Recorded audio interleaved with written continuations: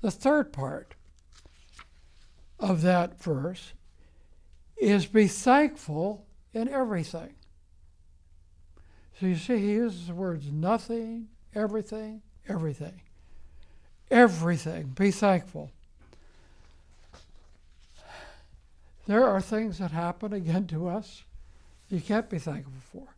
You may not be thankful for what happened, but you can be thankful that God is with you, that he'll work through that problem, that he'll get you through it, that he'll give you wisdom, that he'll give you grace, that he won't allow anything to happen to you that will destroy his plan or purpose for his life.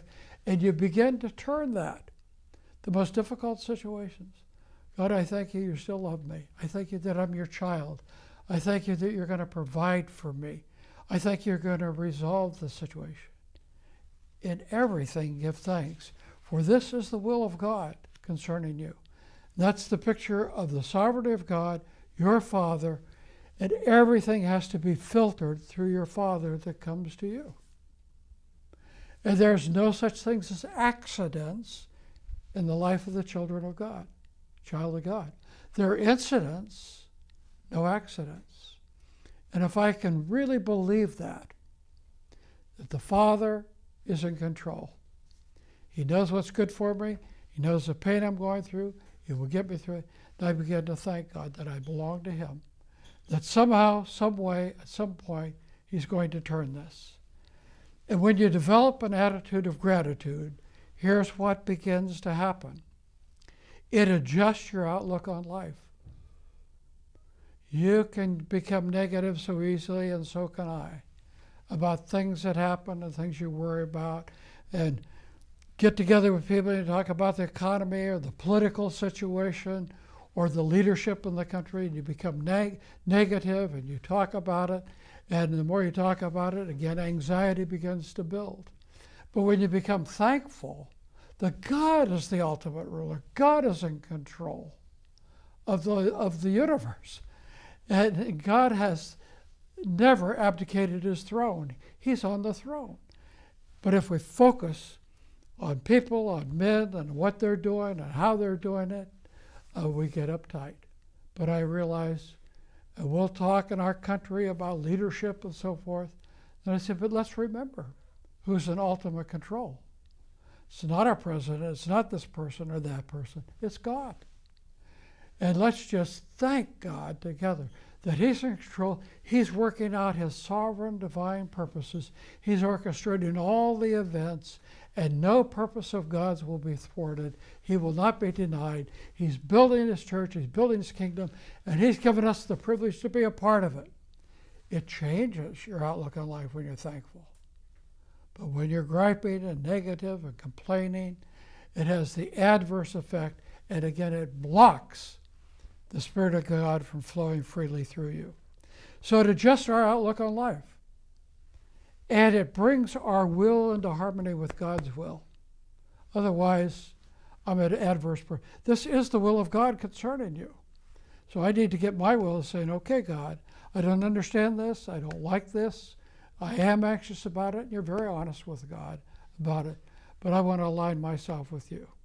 And I don't know how you're going to work this situation out, how it's going to be resolved, but I trust you, I trust you. And that brings our will into harmony with God's will. We've said this, but it affirms God's sovereignty, love, and wisdom. God, you're sovereign, you love me, you're wise beyond comprehension, and I trust you. It pleases God. God is pleased when his children trust him.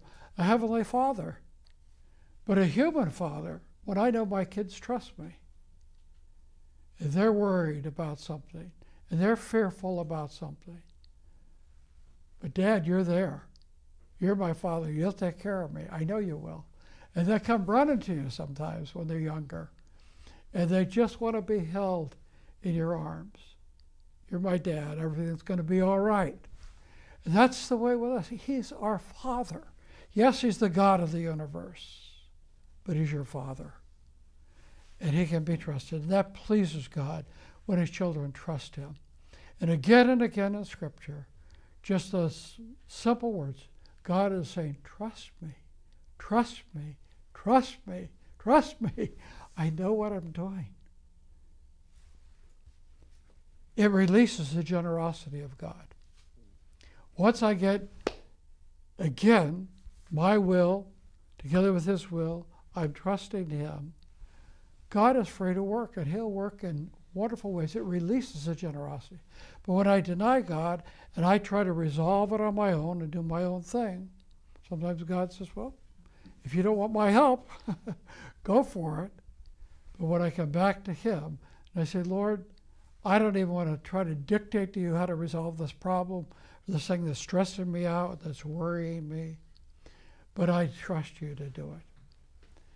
That releases God to work in that situation.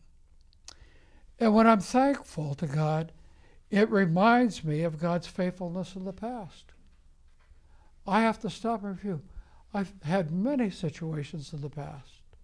God's got me through them. God has been faithful. So why am I worried about this one? Why am I uptight here? And so as I go through being thankful for all that God has done for me in the past, I find the tension, the anxiety, the stress going out of me. And it relaxes us. The minute I let go of anxiety, I am relaxed.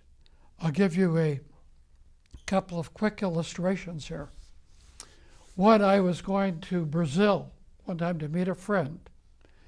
And we were planning some very important meetings. He was going to meet me there. I had about an hour or so at the airport before we needed to, my plane departed.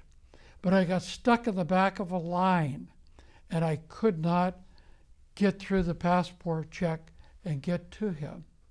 And I felt myself getting very tense, very uptight, because I could see him out there. We needed to talk, we needed to plan. The line was moving slowly, and it was all about me. I've got to get out there. And I, very uptight. Finally, the Lord spoke. Dennis, be anxious for nothing, but in everything, by prayer and supplication, with thanksgiving, make your requests be known unto God. And I began to pour out my heart before God. And I felt just a relaxation come.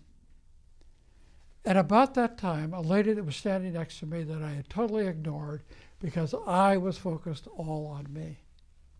She said to me, "Sir, may I ask you a question?" I said, "Certainly. What do you have in mind?" She said, "Do you believe in angels?" I said, "Yes." She said, "Well, what do you believe about angels?" And I told her briefly. And I said, "Why do you ask?" She says, "Because I see a lot of light around you." I thought that was very strange. And I said, "Lady," I said, "if you see any light around me, it's Jesus Christ, because He's the light of the world." She said, "Do you believe that?" I said, "I believe it with all my heart." And I said, "What are you doing here in Sao Paulo?" She said, "Oh, I'm coming here to do lectures on the New Age movement." She did them worldwide. And I said, "I sense you're seeking after God."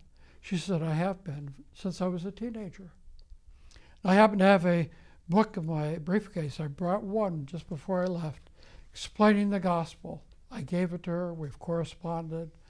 I don't know that she's trusted Christ yet, but I've been able to send her books and share the gospel with her, and had a beautiful letter received from her.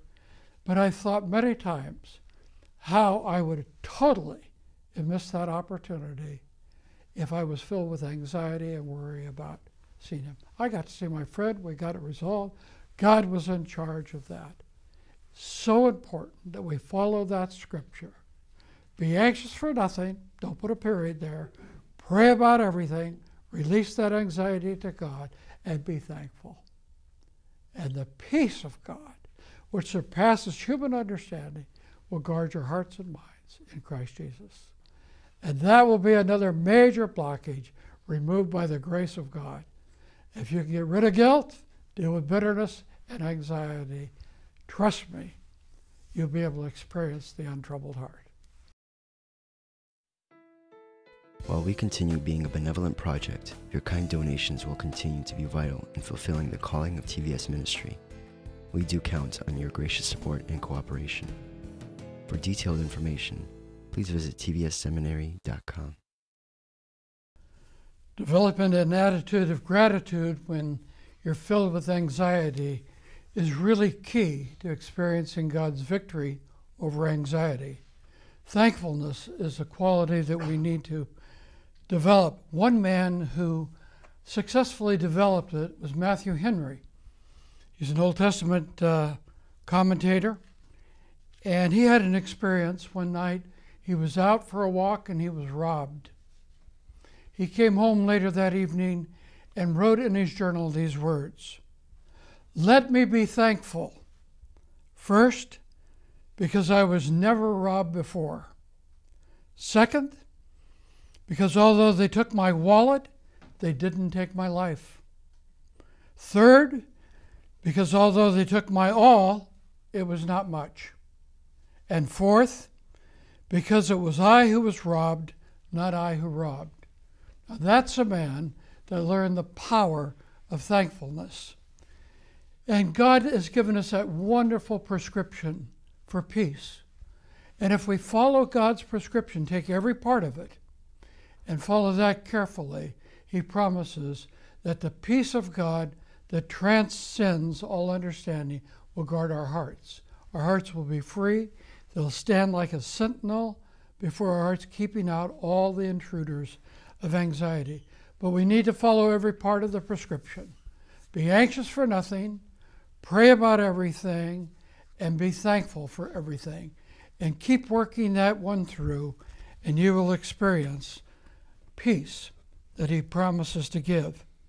Proverbs 14:30 says, "A heart at peace gives life to the body."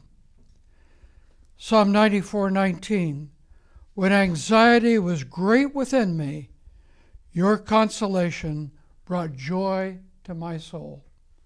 So important that we follow God's directions. Now we've talked about guilt, bitterness, and anxiety. I would encourage you to review each of these, and here's some study questions that may help you go back and work through each of these areas. First, try to identify which of these common problems is the greatest struggle in your life. Is it guilt? Is it bitterness? Is it anxiety? Just start with one of those. Just zero in on one of those problem areas. And then write down, how have I attempted to deal with it in the past? And how do I intend to deal with it in the future? Another exercise, is there any specific sin that you have confessed that you still feel guilty about? If so, why do you think you still feel guilty? That's on the guilty component. Another question, how have you been hurt most deeply in the past, and by whom, and how have you processed that hurt? Fourth question, have you freely and forgiven everyone who has sinned against you? If not, why not? Number 5, what presently causes you the most worry or concern? And then review Philippians 4, 6, and 7 and follow God's prescription. That's review questions, and they're important to do. You can hear a lecture, you can take notes, but if you don't apply and you don't work it through, it's not going to profit you. So especially on those 3 critical areas that tend to create blockages in our heart. You need to get rid of the guilt, and God has an answer for your guilt. You need to get rid of the bitterness, and God has told you how, forgiveness. And you need to deal with anxiety. He's giving you the prescription. But it's up to us now, it's up to you to follow that.